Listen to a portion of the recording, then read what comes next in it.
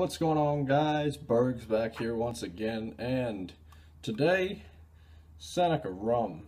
Before we go any further, presentation.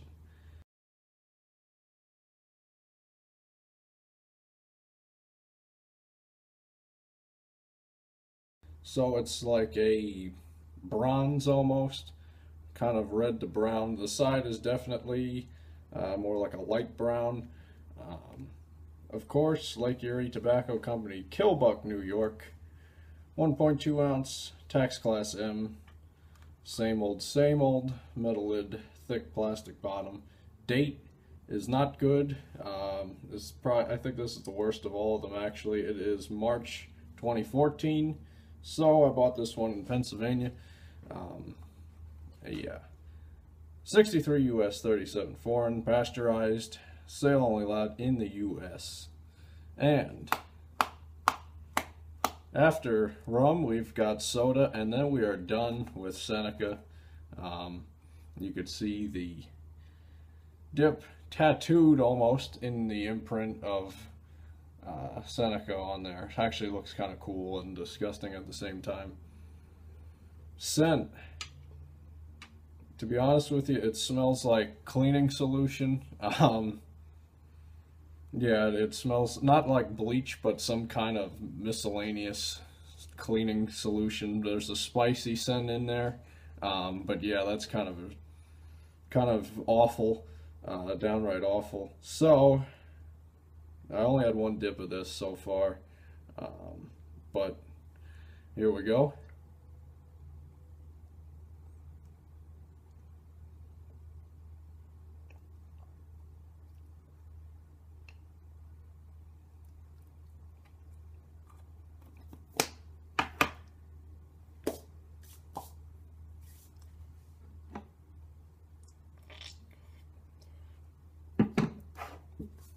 So I don't know if I have too much news.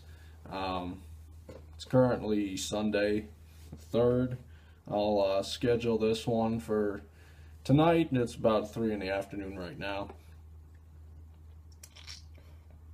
I was just driving back up here, and been windy all day, like 50, 60 mile an hour winds. It's been kind of nuts, and a little bit of snow on top of the mountains. So yeah. Snow in April, not enough that it hit the ground, and barely enough that you can tell that it snowed at all, but on the higher elevations, or see some snow around here today at least, but should warm up by the end of the week at least.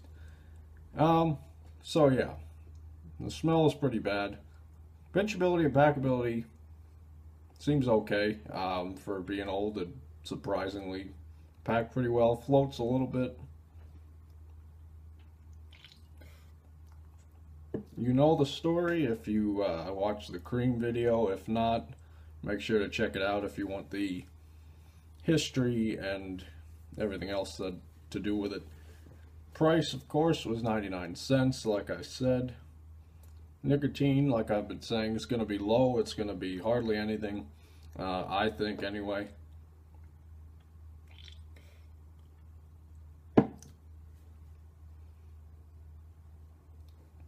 A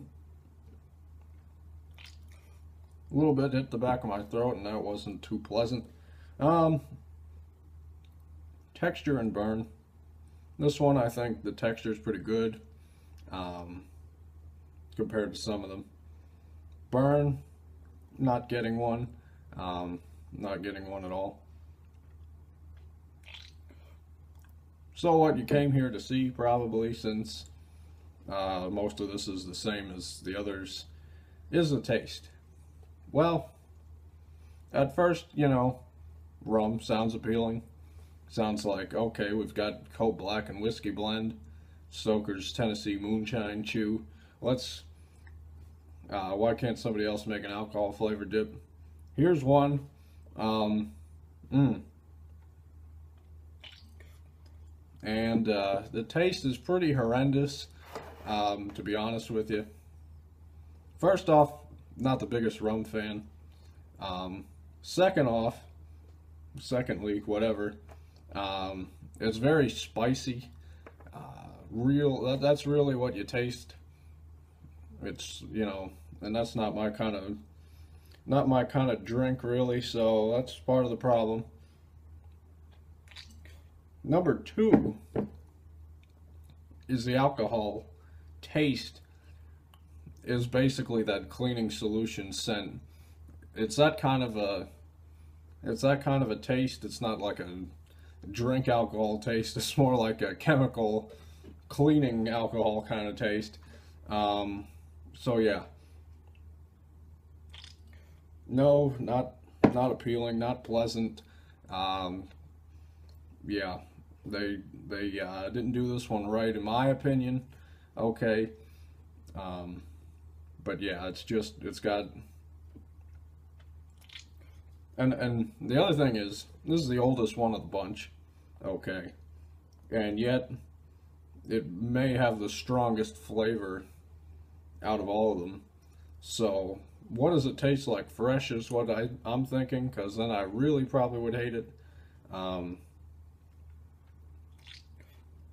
Yeah, I mean, I could tolerate this lip of it, but I promise you I won't dip this one again.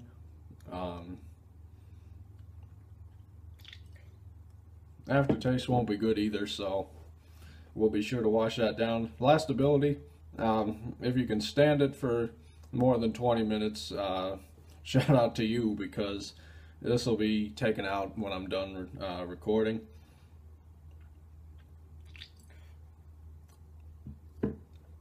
Moving right along, we'll do shout outs.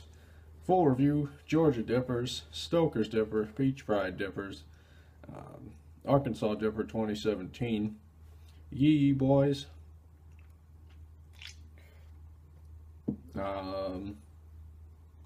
West Kentucky Dipper, and the Dipper 19. And while I'm at it, because you just subscribed, Duke Dipper. I guess that about does it. Okay, so number of subscribers is 284, and the rating out of 10 on Seneca rum, 3 out of 10. Not good, not good at all. Not to me. And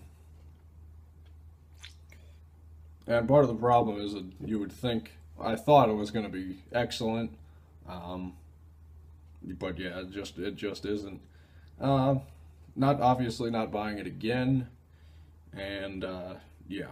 So I can promise you soda is better. Had it already, but that'll come tomorrow. Day after that, like I was saying, the 1-year anniversary episode, or whatever you want to call it.